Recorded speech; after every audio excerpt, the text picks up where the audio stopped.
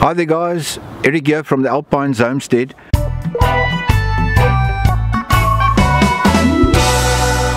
Guys, it's hot today. In Afrikaans we say, die son staan stil.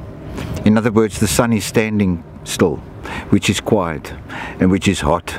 The way that the Cape Dutch would build these in the past was the end gables would be very plain, but the front gable would be the gable that really stood out. That would be the gable that would be above the doorway.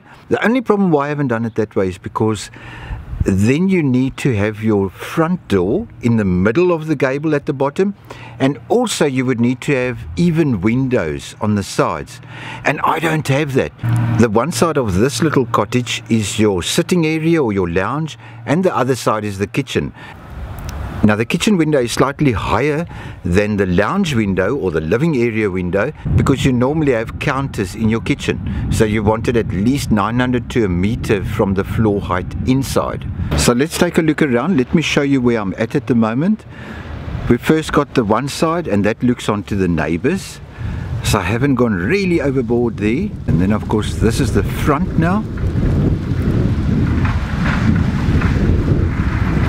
And then of course the side that looks on the entrance, that's where you were driving. And it's a nice first impression on approaching the property. Then we've got the other side of the building. I would call this the back, although it looks also on the front of the road, doesn't matter. And this side, I'm going to still put a big water tank, the new fiber cement type, you know. But it gives you the impression that it's a big wine barrel. And painted up nicely white and all that will really blend in nice on the property.